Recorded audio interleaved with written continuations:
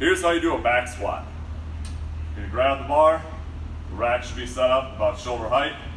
Reach out, grab the bar, get underneath it, make sure you're not on your neck, make sure you're not too far down, just on top of your traps.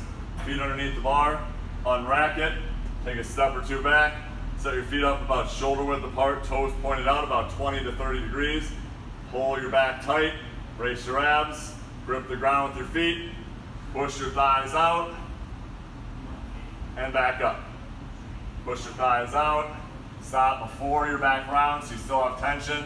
Push back up, extend the hips.